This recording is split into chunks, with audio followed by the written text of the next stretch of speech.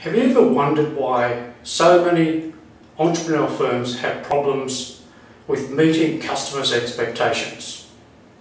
Well, it simply starts like this.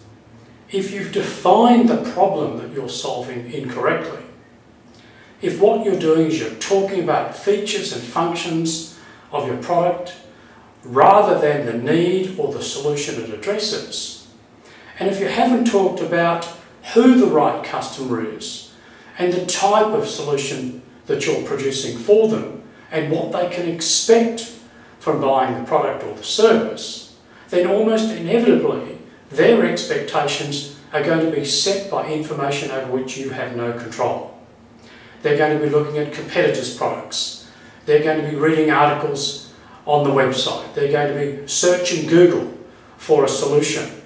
And they're going to imply some features or functions or some outcomes of your product that don't exist.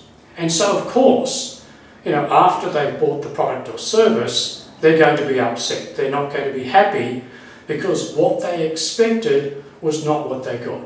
So your job as an entrepreneur is to ensure not only that you define the problem you're solving correctly, but that you set the right expectations as to the outcome the customer can expect. To see more about this, have a look at my book, Marketing for High Growth Ventures, on Amazon.com.